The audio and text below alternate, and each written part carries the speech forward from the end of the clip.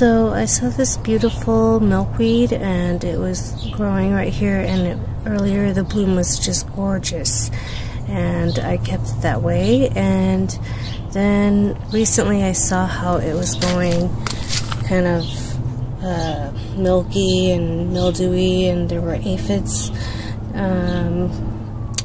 in there, and I was about to pull it out, and I still hesitated because I wanted the bees and other insects to pollinate and have food to eat. So I left it alone, and lo and behold, I thought the season was over for itty bitty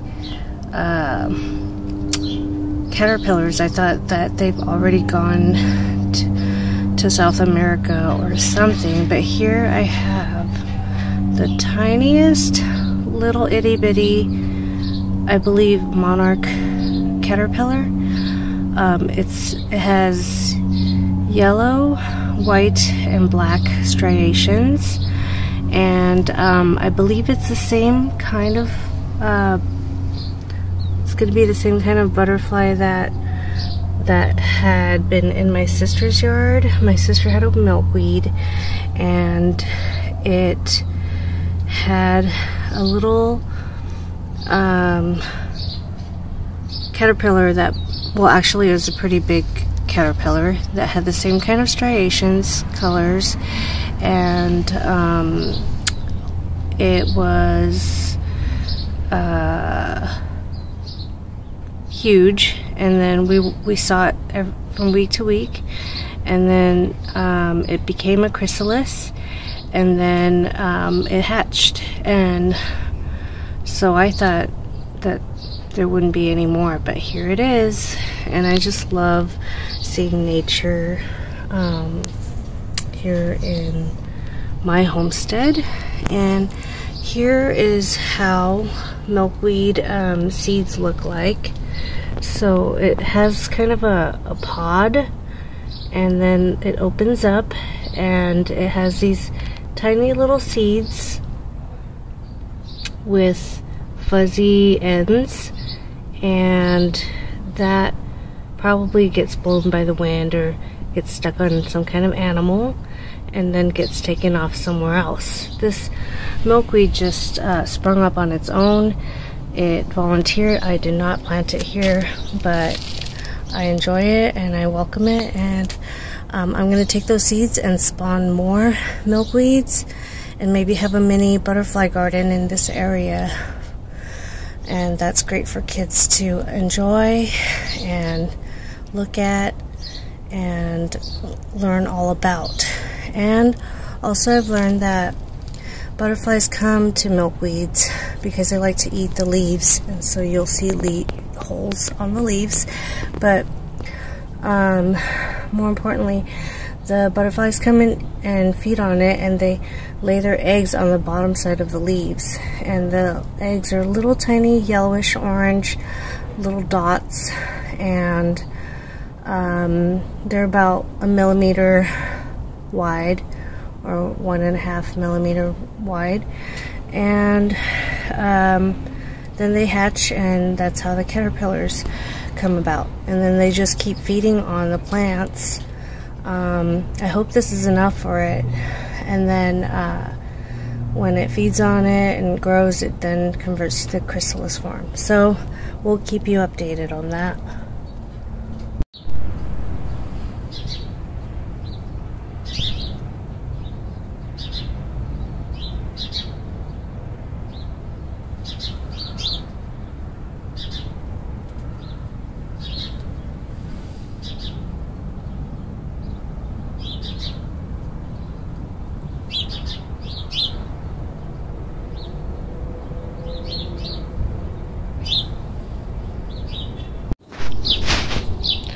Hello, good morning. Today we're going to talk about butterfly weed or bloodflower, Asclepias, and Asclepias curvasica, or A. tuberosa. There are several varieties. Milkweed is the monarch butterfly host plant Asclepias are herbaceous perennial flowering plants known as milkweeds due to their latex milky substance containing cardiac glycosides or cardinalides that are expressed when there is damage to the plant. Most species are toxic to humans and other animals as a result of the cardinalides. However, there are species that consume the leaves and nectar. Oleandrin is one type of cardiac glycoside found in the oleander flowers. The Asclepias genus has over 200 species found in Africa, North America, and South America. It is classified under the dogbane family, Apocynaceae. Asclepias produce complex flowers comparable to orchids, as 5 petals bend backwards to showcase gynostigium and structures containing glands and pollen. The size, shape, and color of the horns and hoods of the flowers help to identify species in the genus Asclepias. The process of pollination on these plants are very complex, and although butterflies and caterpillars are often on these plants, its pollinators tend to be larger, stronger insects like wasps or bees or other creatures. Insects that are attracted to butterfly weed include bees, wasps, and butterflies. Butterfly weed species produce their seeds in pods known as follicles. The seeds overlap in rows in the pods, stuffed with a white silky filament like hairs.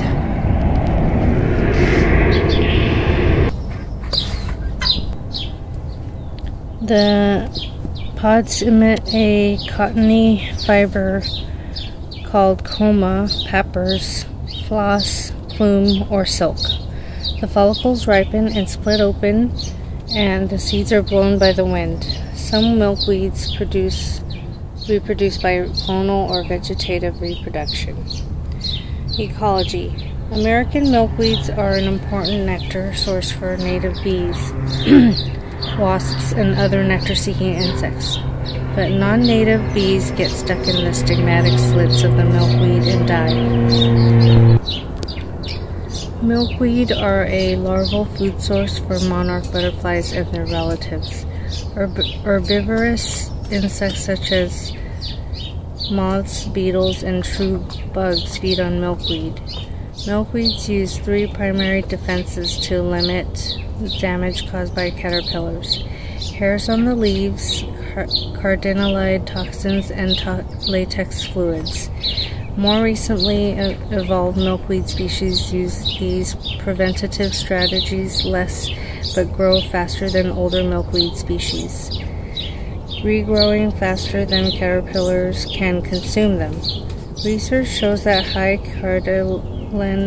cardinalide content of Asclepias linaria reduces the impact of the parasite on monarch butterfly. Yet other species of milkweed have less of the cardiac glycosides. All parts of milkweed have toxic cardiac glycosides, which can cause nausea, diarrhea, weakness, confusion in small amounts, and seizure or heart rhythm changes, respiratory paralysis, and possibly death in large amounts.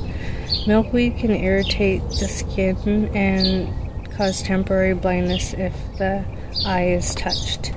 The milky sap has a bitter taste, lending the bitter taste to caterpillars, which protects the caterpillars from being eaten by birds. Uses. Milkweed are not grown commercially, but the plants have many uses for humans. Milkweed is used medicinally, has everyday use, and military use. Medicinally, it is used as a wart remover and lung disease treatment. Milkweed is grown commercially for hypoallergenic filling for pillows. The coma or floss is hollow and coated with wax and has great potential for insulation. Asclepias. Asclepia is also called silk of America. The silk is also used in the thermal insulation, acoustic insulation, oil absorbents, and for winter coats. The fibers of some milkweed species may be used for cords, strings, and ropes.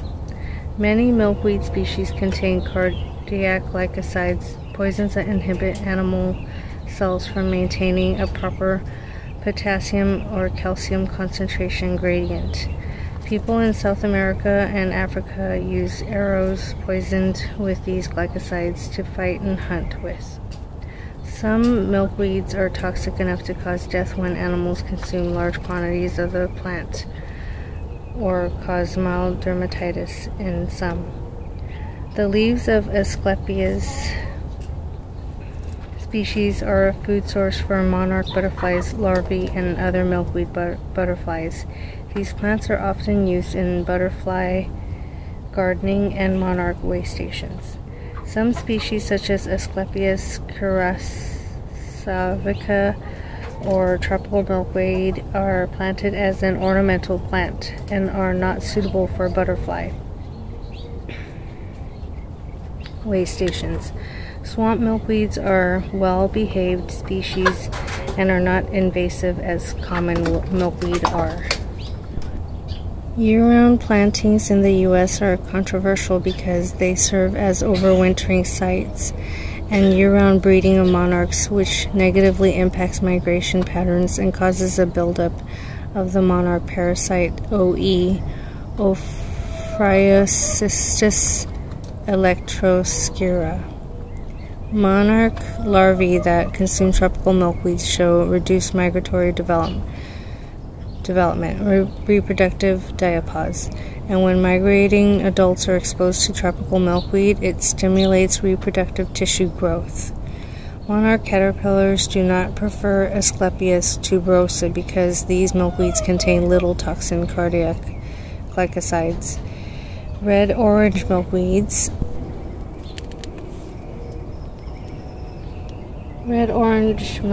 scarlet milkweed, tropical milkweed, bloodflower bastard, Ipecacuanha, native to American tropics. Milkweed can be toxic at any time, but is most dangerous during its active growing season. Flowers occur in clusters, inflorescence about 2 inches in diameter, and bloom from June through August with flowers that are pink, purple, orange, etc. The seed pods are 3 to 5 inches long. After flowering, are pale green and covered in bumps that turn brown, split open, and release up to 200 flat brown seeds in the fall. The flat seeds have long filaments of floss attached for adapting to wind dispersal. It prefers full sun and arid environments, but can tolerate some shade.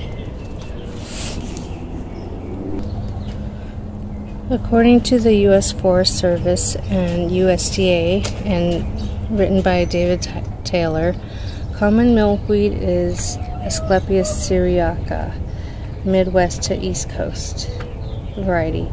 A tuberosa or pleurisy root is used for pleurisy and other lung diseases. A syriaca, it's often found in fence rows, roadsides, fields, and pastures. It is tolerant of light shade, but generally is a full sun species. They grow to about 5 feet tall with clusters of stems forming colonies. The leaves are 6 to 8 inches long and 2 to 3 inches wide. Flowers are greenish pink to purplish pink and sweetly scented.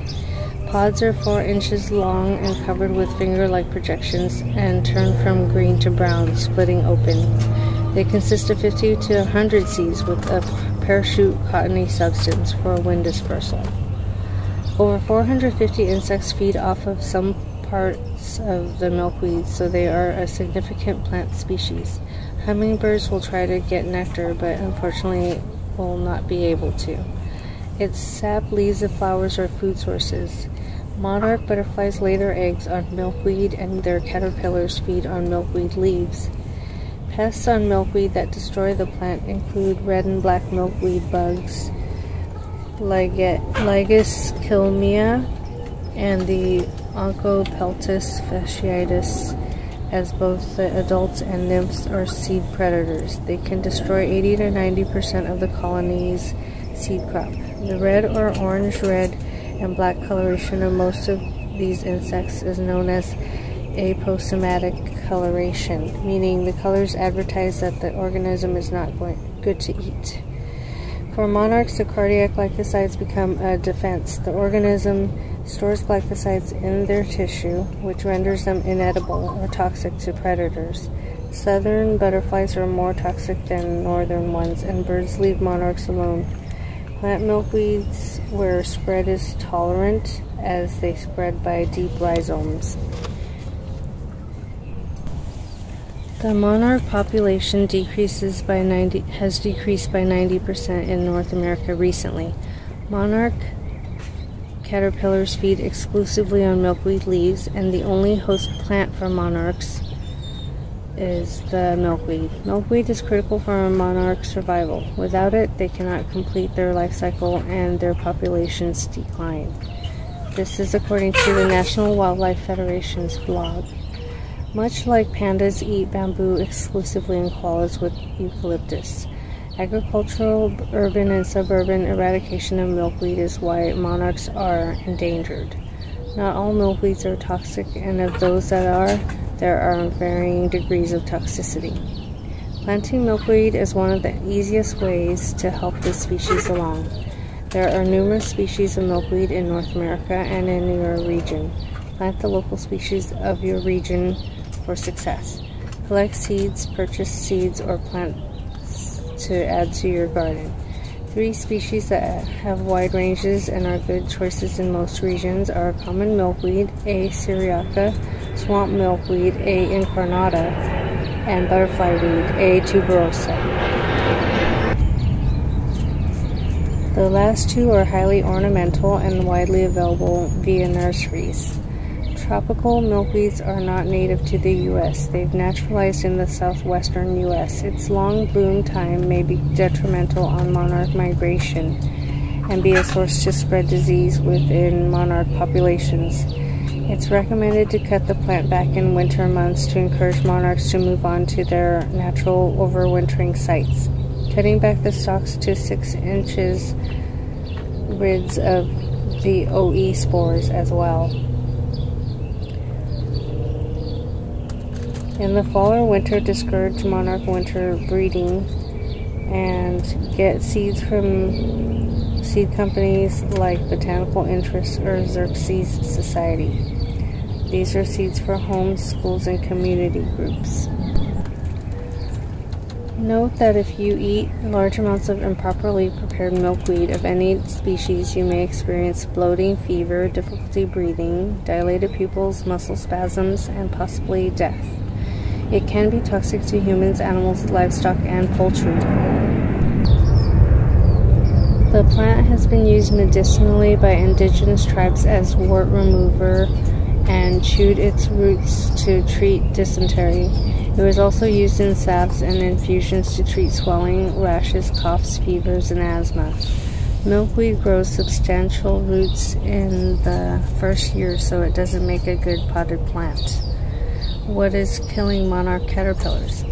Well, there are many diseases and parasites that kill monarchs, including viral, protozoan, fungal, and bacterial infections. These often kill the caterpillars just before they pupate or during the pupa stage. Why are monarch caterpillars turning black and dying? Monarch caterpillars turn black or dark when they are sick with bacterial infections. This is often referred to as Black Death. OE is a protozoan parasite that infects monarchs. You wouldn't be able to tell if a monarch has OE until it's in the pupal or adult stage. Perennial milkweeds grow back year after year. They provide habitat for traveling monarchs. Asclepias curavasica tropical milkweed is perennial. When upper plants are eaten, lower leaves appear.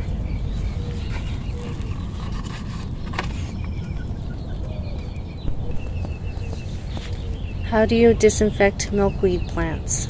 A solution made of 10% bleach and 90% water will kill OE spores. To sanitize the milkweed, completely saturate the plants with the solution. Let the bleach work for 5 minutes, then rinse the milkweed several times in clean water. Allow the milkweed to dry before feeding it to caterpillars. What does it mean if a chrysalis turns black? A black or dark chrysalis would indicate that the pupa died. If you gently bend the chrysalis at the abdomen and it remains bent, the pupa's probably dead, according to Missouri Botanical Gardens Butterfly School. It happens sometimes even when you do everything right. According to izzy'slittlerock.com, mix hydrogen peroxide and water into a gallon sprayer. Spray the mixture under the milkweed leaves where the fungus usually lives and on top. This mix is mild enough that it doesn't seem to bother eggs. To be safe, remove caterpillars when spraying. After leaves have dried, replace the caterpillars back on the plant. Why are leaves on milkweed turning yellow and falling off? It could be a bacterial disease spread by leafhoppers called milkweed yellows or phytoplasma. There is no recommended treatment for this. Just remove the affected plants and discard them. From my research, that's all that I found. I mean, there are more, but it's basically the same thing. That basically don't eat anything that is exposed above the ground on the milkweed, and the roots are slightly less toxic, and the Native Americans use that and prepared specially for dysentery and other purposes. But mostly grow it so that it can help the monarch butterfly species along. That's my take on it. And another reason is it is beautiful and makes beautiful blossoms, and it is fragrant, and it brings about beneficial insects.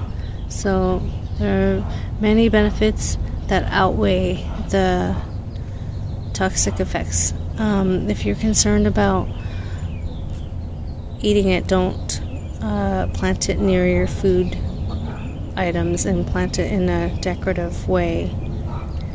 So that's my take on it. Have a great day.